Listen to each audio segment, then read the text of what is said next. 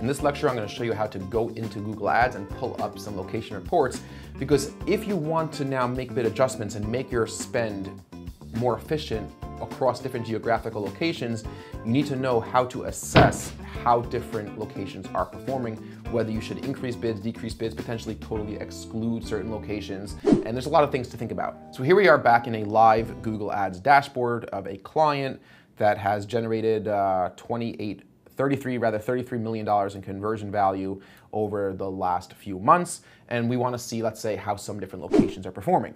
So from the campaigns tab, you could be under search campaigns in the primary vertical navigation on the left. You could be under search campaigns, display campaigns, or shopping campaigns, and you could analyze your geographic results at any of those levels in the menu. But I'm just looking at all campaigns here for starters to get a broad overview of the entire account, and that's what I will typically do if I'm auditing an account. So we're going to go over to locations here. It's under settings in the secondary vertical menu. I don't know if that's what it's called, but that's what I call it.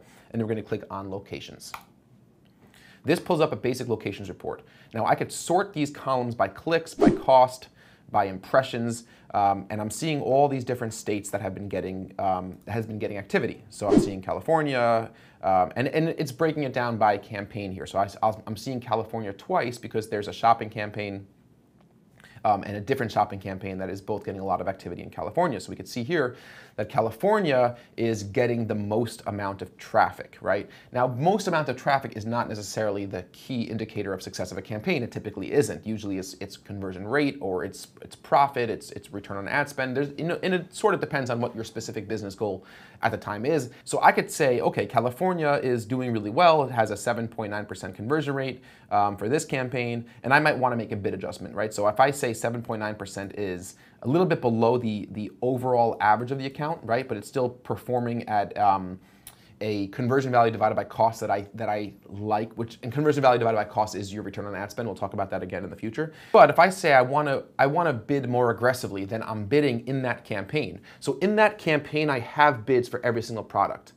Now I want to do something on top of that. I want to say, if I have this AMG shopping bid, LP stands for low priority, if that campaign has a product in it, or a product group, or an ad group that has a $3 bid, I want to make a bid adjustment of 20%, let's say, and so I'll be bidding an extra 60 cents on that bid. So I'll be bidding a maximum of $3.60. I want to be more aggressive in that location. I could simply click edit and increase my bid by 30%, right? So it tells me a $10 bid becomes a $13 bid.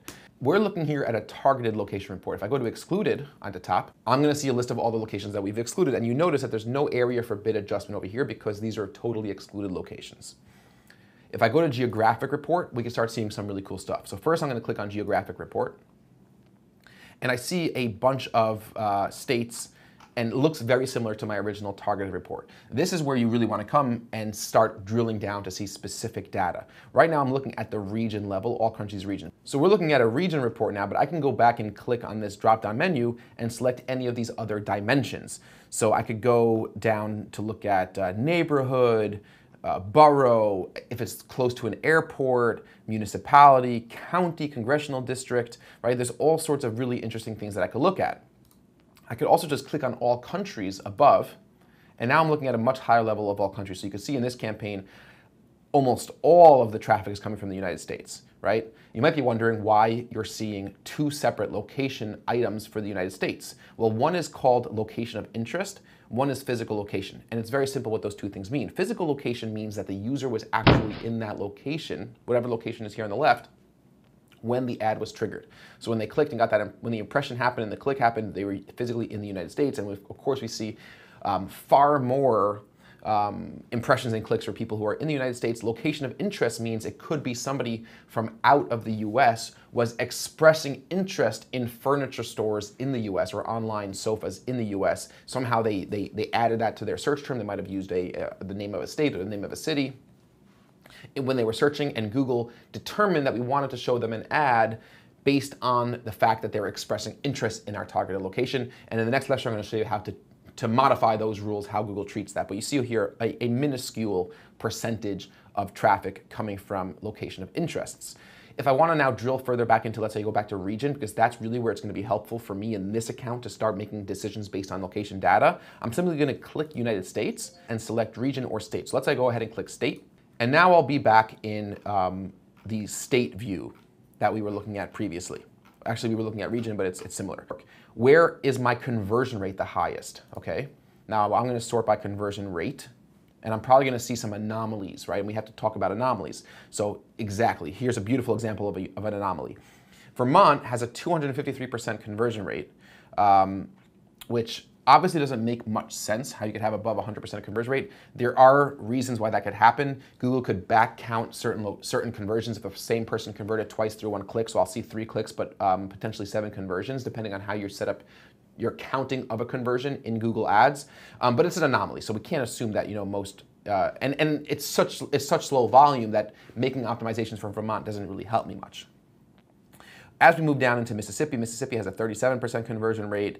Again, very low amount of conversions, very low amount of clicks to really know. But I'm seeing California has a 20% conversion rate, and this is really significant. This is actual real data. So now I'll know, okay, I want to start doing some things in California to see if I can capture more of that market share.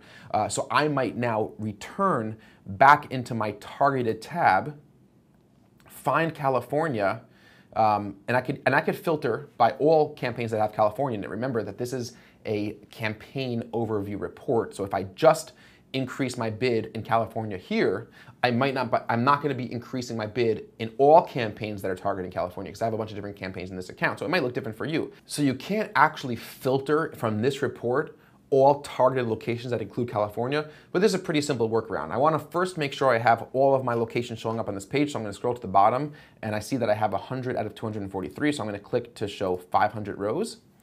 And then I'm going to do a simple command find or control find on Windows and type in California, and I'll have highlighted all of the targeted locations that have California. So I'm just going to select. I could go down up here, select it again, and select 2 more. And I think we got them all. Is there one more? Looks like we got them all. Okay.